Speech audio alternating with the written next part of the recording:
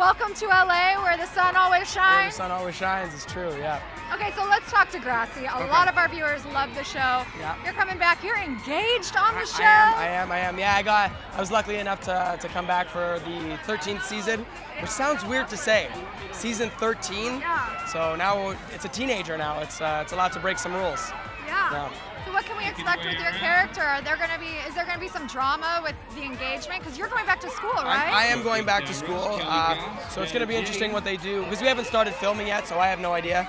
But it should be, yeah, so it's a surprise to me as you, it'll be the same thing. But it should be interesting to see what they do with Bianca and Drew trying to get married and Drew being in school. So those scripts are on lockdown. They're on serious lockdown, yeah. What was your dream when you were a kid?